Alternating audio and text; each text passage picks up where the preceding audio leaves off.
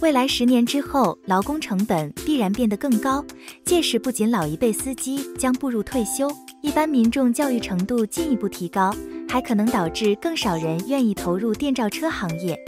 今期我们就来聊聊自动驾驶出租车。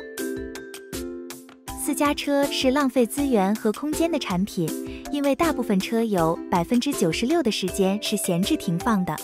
乘坐出租车的价格比起购买车辆价格更加便宜，因为拥有私家车是需要很多成本的，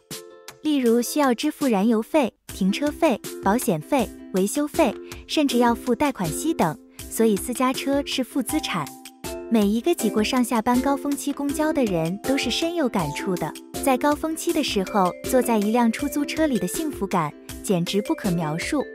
试想一下，等到无人驾驶出租车普及起来，手机下个单，受雇于你的出租车会在你需要的时间出现在你的面前，你无需忍受拥挤的公交车，无需忍受有可能是非常多话的司机师傅，无需忍受有可能存在的绕远路，无需忍受累了一天了还要自己动手开车的辛苦，这一切其实很美好，不是吗？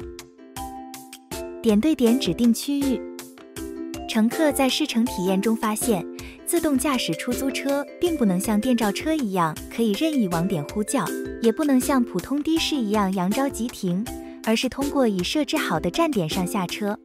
乘客只能在同区域站点选择上下车地点，车辆不可跨区域运营。人们调侃是把出租车做成了公交车。很多出租车和网约车属于非法停车，一些路段明令禁止靠边停车，但司机常存侥幸心理，认为停半分钟没有问题。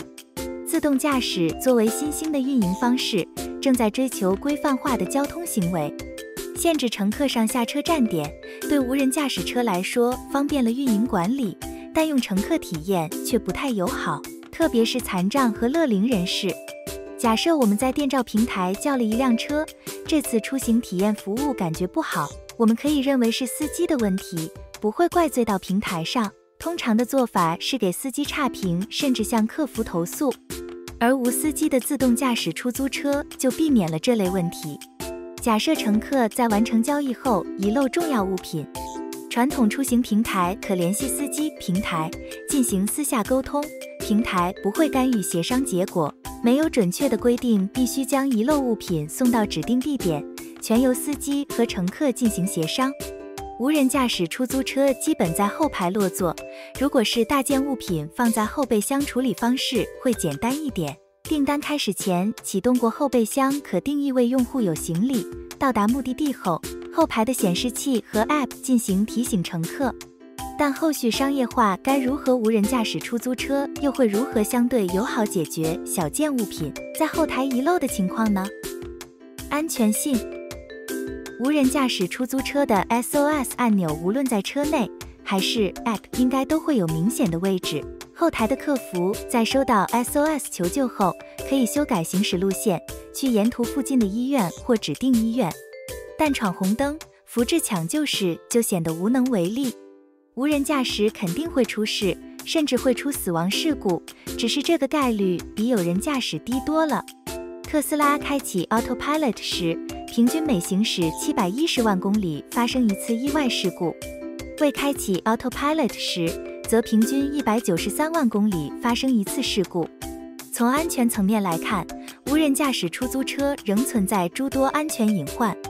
据加州交通管理局 DMV 的最新数据显示，2021年加州自动驾驶共发生117起事故，其中 Waymo 涉及64起， Cruise 涉及30起， Zoax 涉及9起，苹果无人车涉及5起，文远智行涉及3起，小马智行涉及2起， Lyft 无人车涉及1起。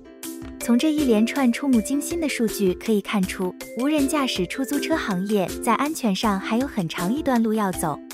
网络安全问题。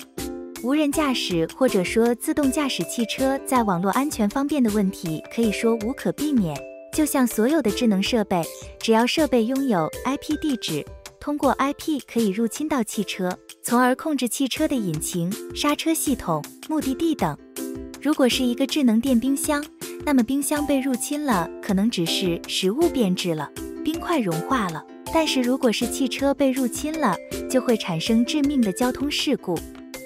2022年4月，社交平台上流传的视频显示，一辆通用汽车旗下自动驾驶公司 Cruise 的无人驾驶出租车，在美国旧金山被当地警方拦下。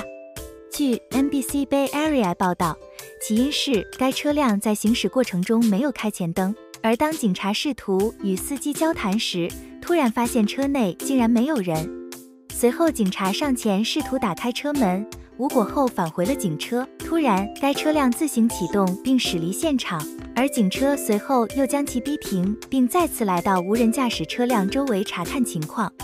随着事件的发酵， Cruise 方面随后在一份声明中表示，该辆自动驾驶车辆并不是为了逃避警察的追捕，它是想找一个更安全的地方停车。还有以上的图是非常争议性的问题选择。短时期内，自动驾驶出租车不会取代网约车，降低车辆成本是目前最应做的事情。由于技术的限制，无人驾驶车还不能行驶大范围的区域。最后送上这无人公交车视频。以上的是本期内容，如果喜欢，请订阅、按赞和分享，谢谢。